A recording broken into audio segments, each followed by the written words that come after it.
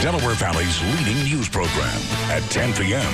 with Deuces Rogers, meteorologist Adam Joseph, Shirlene Allicott, and Brian Tabb. Dozens of young athletes were applauded for their skills and participation in various sports. Chester Community Charter School held its 11th annual sports banquet and dinner. More than 70 middle school student athletes were honored for their roles on baseball, basketball, softball, and cheerleading teams. The young women and men received a special award to mark tonight's occasion. Very cool. Yeah.